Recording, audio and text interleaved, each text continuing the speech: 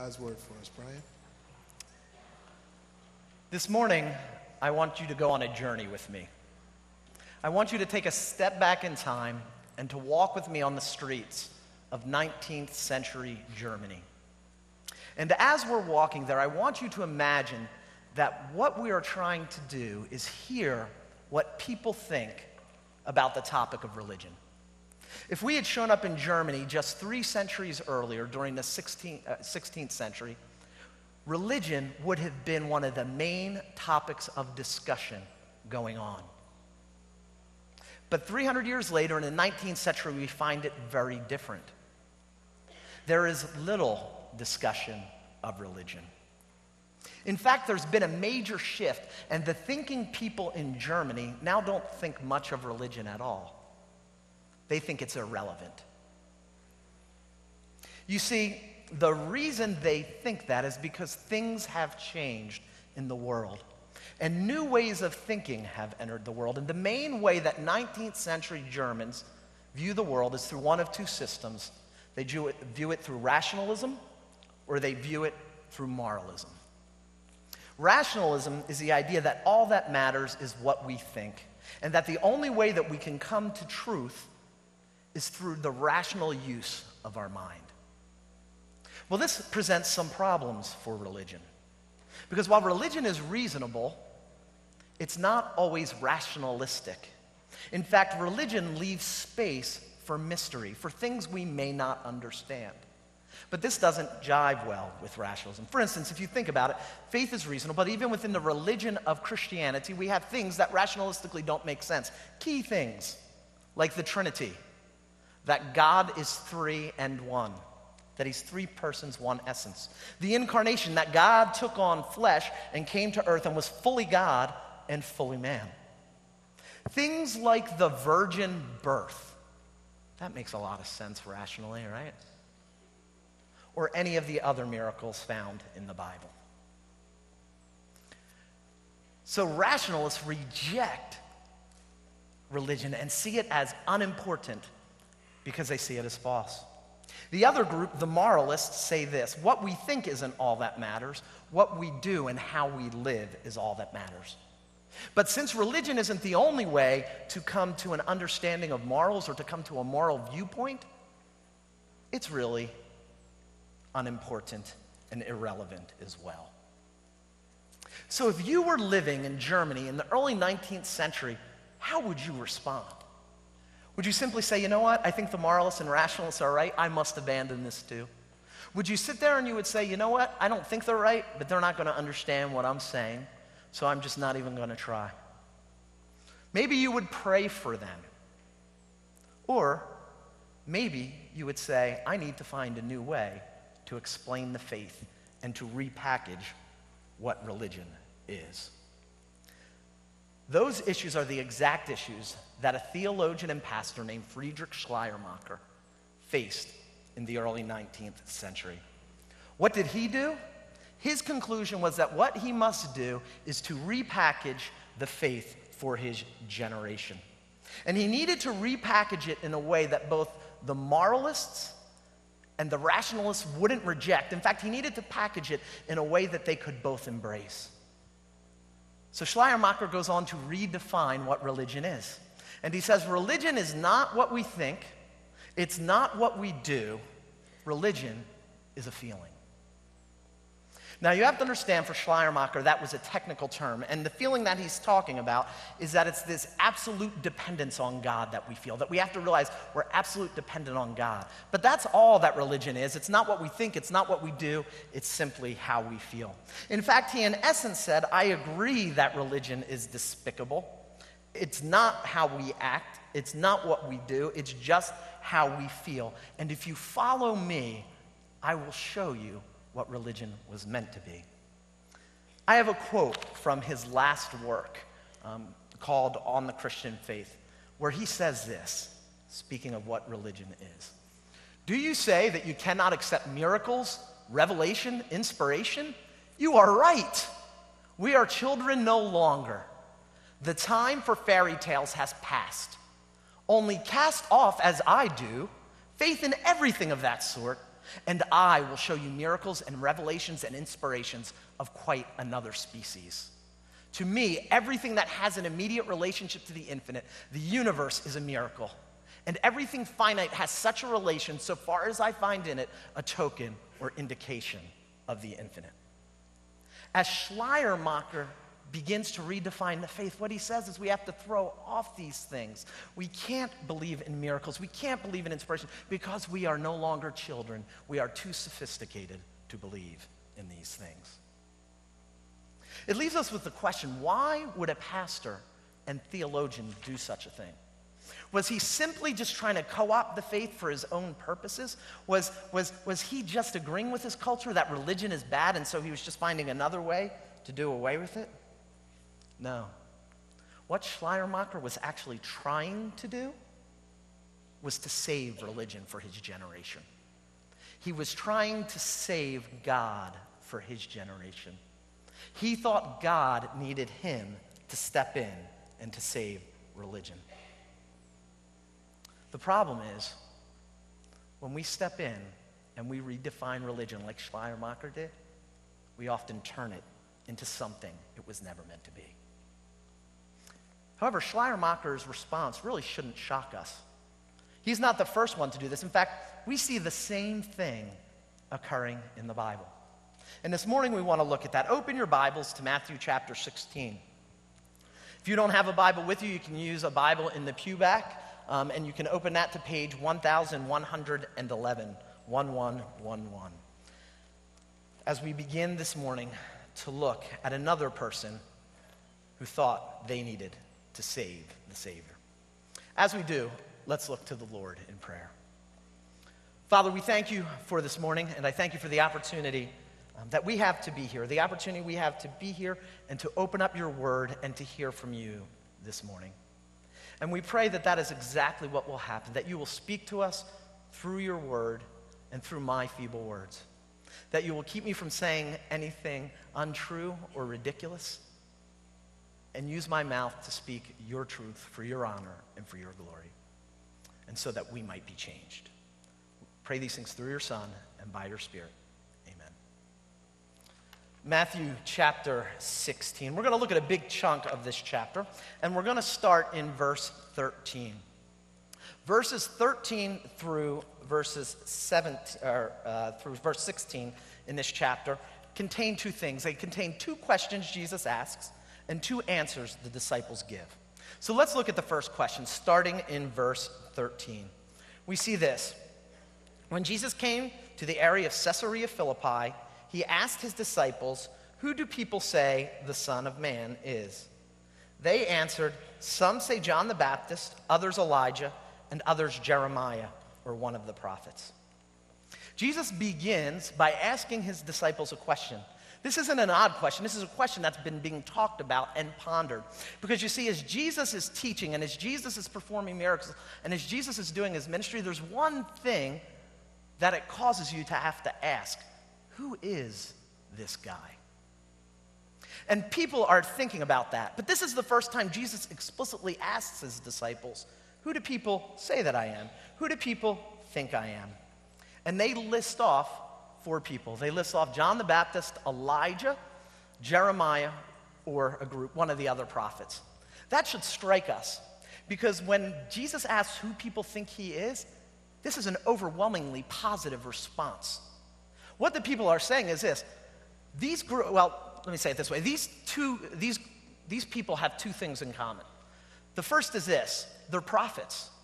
They're all prophets. And when people look at Jesus' ministry, they see something unique. They see that he's not just simply a teacher, that he's more. And so it's praise for Jesus and who he is. But there's a second and more stunning thing that this group of four people have in common. Did you see what it is? They're all dead. Stop and think about that for a minute. He said, they think you're one of these people, John the Baptist, Elijah, Jeremiah, or one of the prophets. What they're saying is this: they believe you're a prophet who has died and come back because he's come back for a special purpose. He's come back to prepare the way for the coming of the Messiah. The people see you're unique. However, the people don't quite get it. They see Jesus as unique, but they don't quite see who he is.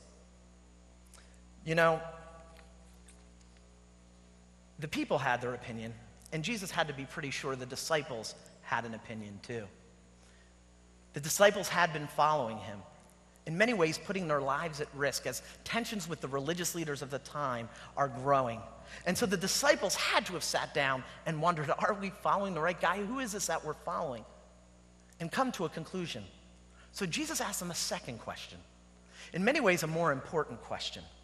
And we see that in the following verses, in verses 15 through 17, where he asks them this: "But who do you say that I am?" Simon Peter answered, "You are the Christ, the Son of the living God." And Jesus answered him, "You are blessed, Simon, son of Jonah, because flesh and blood did not reveal this to you, but my Father in heaven." The people didn't quite see it, but the disciples did. They got it right. They understood that Jesus wasn't just a prophet coming to prepare the way for the Messiah, that he was the actual Messiah, the long-awaited one who would come to set people free. In fact, when Peter responds this way, Jesus pours out and gushes praise on him. He says, "Blessed are you, Peter." And then he says this: "For this was not revealed to you by men, but by my Father." Something really unique and powerful happens here. And Jesus is highlighting it. God has revealed to the disciples that Jesus is Messiah. And when that was revealed, the disciples embraced it. And I want you to remember that, because here God reveals the truth. Jesus is Messiah, and the disciples embrace it. And why wouldn't they? I mean, this is huge news. Jesus isn't just some teacher. He is the long-waited for Messiah. And not only that, but the disciples are following him. What they had suspected and longed to be true has been affirmed by Jesus. That's why the next words that we'll look at from Jesus would have been a little odd to the disciples. Skip down to verse 20. After he revealed he was the Messiah, he did this. Then he instructed the disciples not to tell anyone that he was the Christ. That's kind of a little bit of a bummer. I don't know about you, but if I'm the disciple waiting for Jesus to come, I believe Jesus is the Messiah, he reveals that he's the Messiah and that I'm following him, I want to let everyone know. I want to shout it from the rooftops. I want to make sure every single person knows. But Jesus tells them not to, because they don't have enough information yet about what that means, and Jesus doesn't want it getting out. The disciples seem to obey their master's request.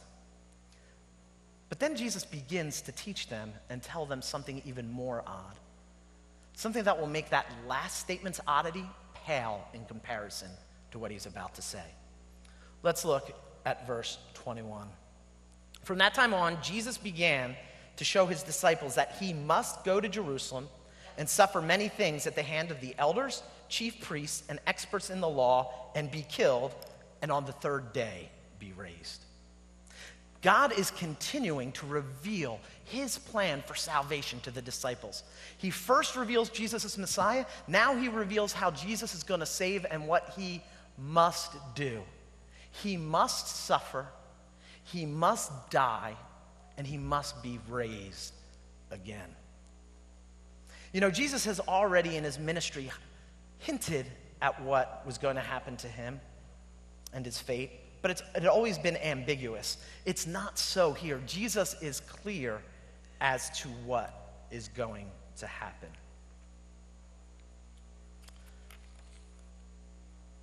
In fact, the Greek word that's translated here, "these things must happen," can also be translated, and often is, "it's necessary." What Jesus is saying is that there is no other option of how we will save. This is the plan that God has laid out for him. So God revealed to the disciples that Jesus was Messiah. They embraced it. Now God reveals what the Messiah must do through Jesus, that he must suffer and die and be killed and be raised again. Let's see how the disciples respond to this new revelation. Verse 22 through 23. So Peter took him aside and began to rebuke him. God forbid, Lord, this must not happen to you. But he turned aside to Peter and said, Get behind me, Satan. You are a stumbling block to me because you are not setting your mind on God's interest, but on man's. From Jesus' response to Peter's response, you probably get the impression that he didn't answer so well. And your impression would be right. While Peter's motives may have been good, that he wanted the Messiah to reign, he completely misses the boat. In fact, the text says he took him aside and rebuked him. It's almost this. Peter and the disciples are talking. Jesus is teaching us, and Peter comes up and says, Jesus, come over here and let's chat for a minute. Let me talk with you because I've got to confront you on something. I need to rebuke you on something, and it's not good for me to do it in front of the other disciples. So he takes him aside, and he begins to talk to him. And one of the things we have to see in this is how ludicrous this action is. He takes him aside, and he had just said he's the Messiah. He's the one who God has chosen to come deliver his people. And when the Messiah tells him God's plan, he says, that's not the way it should happen. Come over here, Jesus. He, in essence, says this to him, you know, I know you're the one who placed the stars in the sky and called them by name, but you don't understand what's going on here. I know you're the one who imagined the sun and gives source to its light, but you're in darkness on this issue. You see, there's no way in Peter's mind that the one that he just recognized as Messiah could be killed. It was completely unthinkable because you see, the disciples, like the people of the day, were looking forward to the Messiah coming, but the way they pictured the Messiah coming was not as a suffering servant, but as a conquering king. They pictured him coming in and totally obliterating their enemies and setting things right for the nation Israel. As one commentator put it, it's this: being the Messiah meant unadulterated glory. But a dead Savior? That makes no sense. A dead Savior? This isn't what we're looking for. A Savior who suffers and is even rises again? This can't be. It's not marketable. What Peter really believes here is crazy. Peter thinks he needs to save the Savior. He thinks he needs to take the Savior aside and set him straight so that God can do what he wants. While Peter's motives may have been right, he's missing the big picture. Because the big picture is God doesn't just have a plan he doesn't just have a goal or an end game, and that game is bringing the Messiah to rule. God has a specific plan of how to do it. And in that plan, it's necessary that Jesus suffer, be killed, and be raised. And when Peter says, this must not be, Lord, what he's saying is the plan that God has for you isn't good. I've got a better one. You know, that really may sound odd to us, but it probably shouldn't. We live that way a lot, I think. When God brings suffering into our life that we think is unthinkable, suffering into our life that we would never want, isn't our response often, God, this can't be for any good? God, there must be a better way. God, this is just not right. When a loved one we know suffers with a chronic disease and is taken from it, with it. When a friend of ours has a daughter who is 7 years old and has spent about 500 days of her life in the hospital. When we send young men and women off to war and they don't come home. God, really? I think you messed up on this one. Surely there was a better way. Really, when we look at Peter's two responses to God's revelation, we must ask what the difference in his two responses were and why they were there. Really, the difference is Peter was looking for Messiah, and he wanted to embrace that.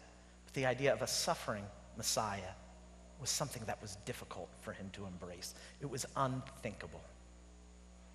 And so, Peter, in his well-meaning attempt to save the Savior, is actually acting like another character we've already seen in the book of Matthew. He's acting like Satan. In fact, that's why Jesus says, "Get behind me, Satan." The temptation that Jesus is offering, or Peter is offering to Jesus, is the same as the temptation that Satan offered to Jesus in Matthew chapter 4. Look at Matthew chapter 4 on the screen, 8 through 10. It says, "Again, the devil took him to a very high mountain and showed him all the kingdoms of the world and their grandeur, and he said to him, 'I will give you all of these things if you will throw yourself to the ground and worship me.'" What Satan is saying to him is this: you want to be king? You can have it all. You can be king, and you don't need to go to the cross for it to happen. Peter is saying the same exact thing. You are the Messiah, you can be the Messiah, and you don't have to go to the cross. God forbid, may it never be. Interestingly, Jesus responds to Peter much the same way that he responded to Satan. To Satan he said, "Go away, Satan, for it is written, you are to worship the Lord your God and to serve him only."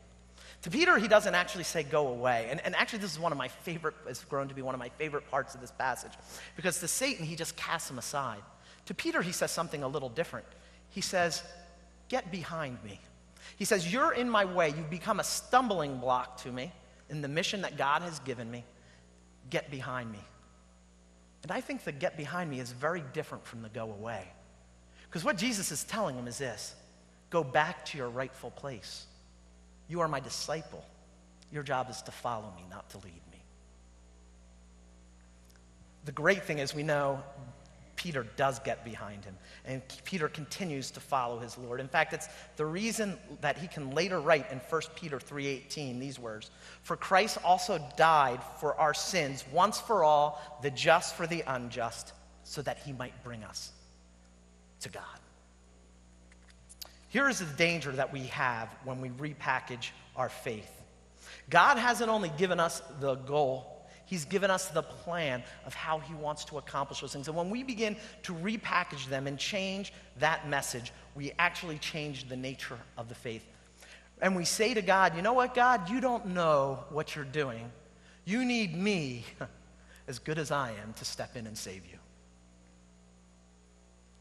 He says, "I don't need you to save me, but I want you to follow me." In fact, Jesus wants to make sure his disciples and everyone in earshot understands this. That's why he says these next words that he says that are very famous in verses 24 and 25. It says, "Then Jesus said to his disciples, 'If anyone wants to become my follower, he must deny himself, take up his cross, and follow me. For whoever wants to save his life will lose it, but whoever loses his life for my sake will find it.'" Jesus wants to make sure that not only Peter, who has taken him aside to tell him this, understands it, but he wants to make sure all of his disciples understand it. That what he calls us to do is to follow him. And what he calls us to do when he calls us to follow him is to walk where he walked, which is walking to his death. It's even more interesting if we were to look at the parallel passage in Mark. Because Mark says that he told his disciples that, but not only his disciples, but the crowds as well. He turns to them and wants to make sure they understand that to be a follower of Christ means that we follow behind him, that we go where he goes, that we follow his plan and do what he has for us.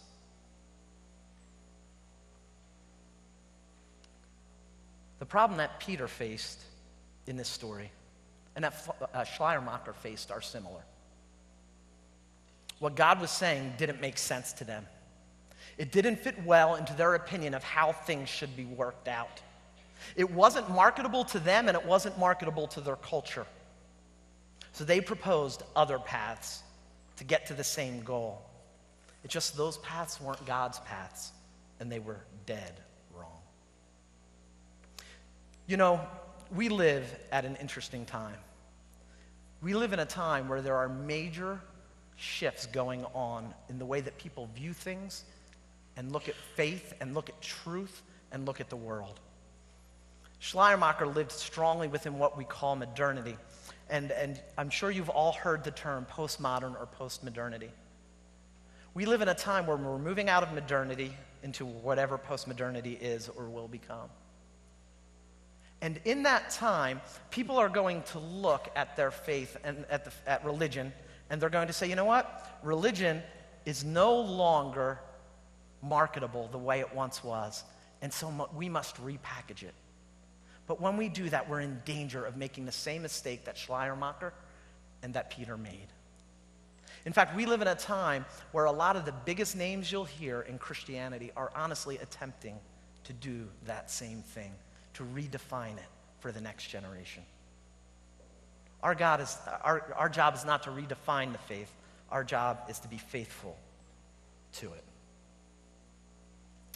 You know, it could be really easy for us to leave these ideas here and end our time together. It could be easy for us to say, you know what, Peter, Schleiermacher, these new guys, they've messed up, but it's good to know that I'm not getting in Jesus' way. It's good to know that I'm relating everything well the way it should be related. But are we? I want to give you one warning this morning as we conclude, and a couple of things for you to chew on and think about. The warning is this.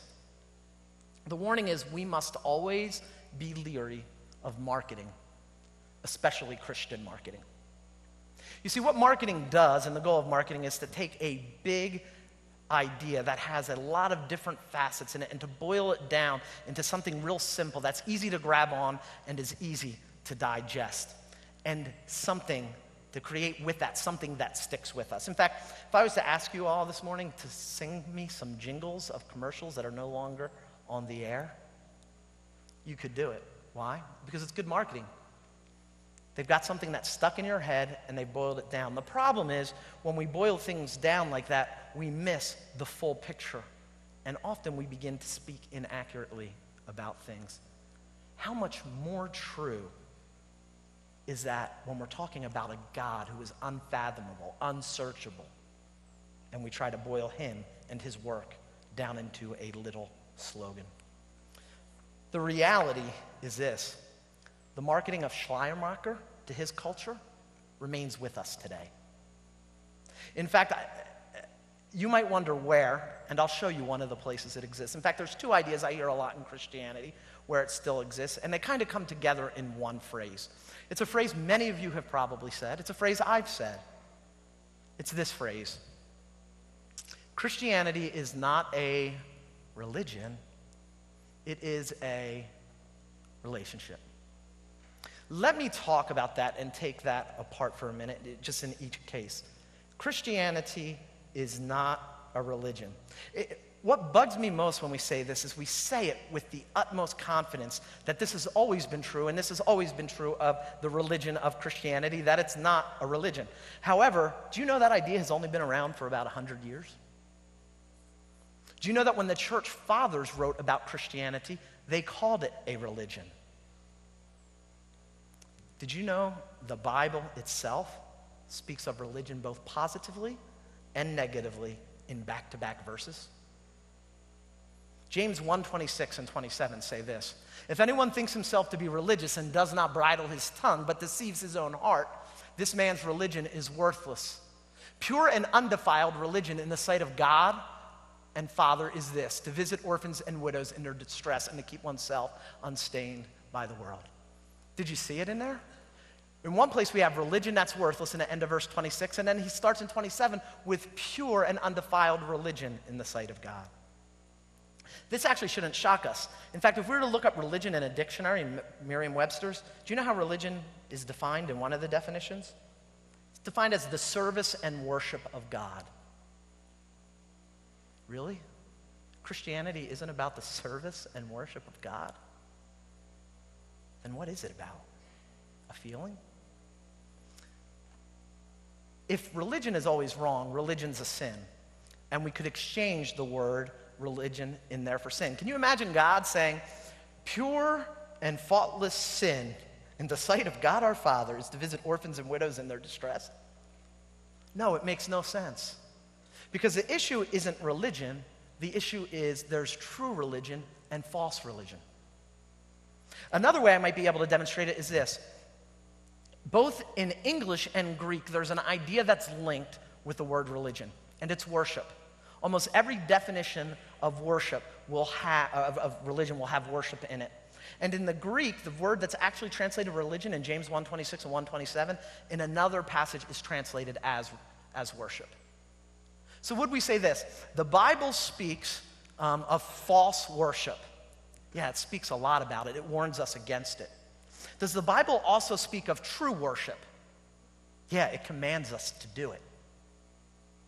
The issue isn't worship because there's false worship. The issue is false worship. It's the same with religion. God does not hate religion despite what you see on websites and hear on YouTube. God hates false religion. The second part is this. It's a relationship. Now, I'm going to say something that's going to shock some of you, because we can even use these terms. It's a personal relationship with Jesus Christ. It's a personal relationship with God. But do you know that phrase does not exist in Scripture? If you were to begin to look for the Bible describing what Christianity is, and look for the words personal relationship with God, you wouldn't find them. If you were to look back in the history of Christianity, you wouldn't find them until about 100 years ago. Why? Because that's not all that Christianity is about. Christianity is not boiled down to your personal relationship with God. Christianity is based on a God who is relational and has a relationship with us. But it's not just me and God. It's just not my personal relationship with God. The reality is when we look at how the Bible speaks, the Bible never speaks of just me and God. The Bible speaks of me coming into Christ, being in Christ. The Bible speaks about me becoming a part of the family of God. The Bible speaks about God placing me in his community and being part of something much, much bigger than me and God, being a part of the bride of Christ and being a part of his church on this earth. It's not about a personal relationship with God solely. And I know we think this makes us different, that somehow this sets us apart from other religions, but the reality is Muslims and some Hindus and Mormons speak the same way about a personal relationship with some of their gods. So where is it we got these ideas? According to Robert Bellah, it happened in the 19th century when morality and religion took refuge in human subjectivity, in feeling and sentiment. It happened with the thinking of Schleiermacher. We must be careful how we speak, because when we seek to redefine Christianity outside of the realms of the way the Bible speaks about it, we continue to walk in the footsteps of Schleiermacher and not our Lord. Well, I know these phrases are well-meaning. They are misleading and do not match up with God's revealed truth. And like Peter, those using them, and when I've used them, I may have had the same goal as God, but I'm not walking in the same plan as God. The good news for us is this. Although we may have missed the boat on this issue, God's gracious. He doesn't say, get away from me. He says, get behind me, where you're meant to be. Don't lead, follow. I don't need you to save me, but I do want you to follow me. Let us follow him well. Let's close in prayer. Dear friend, Father, we thank you for the opportunity that we had to come together today and see your word and see Peter and how he responds to your truth and to your revelation. And to even look into the past and see how other people have responded to your revelation, especially when it's something that's difficult for them to swallow, something that's not marketable to their culture, and how they can well-meaningly shift to change the message so that others will embrace it, only leaving people embracing something that's not Christianity. God, we are not so foolish to think this is just a problem that others have, but we recognize that we could easily fall into these same traps. And God, we want to represent you well, and we want to speak well of you. So work in our hearts and our minds so that we can see the truth of who you are. Help us to bathe ourselves in Scripture so that we can use the terms and the words and the phrases that you use and not feel we need to create new ones to express who you are. Keep us from thinking we can save you and teach us to follow well.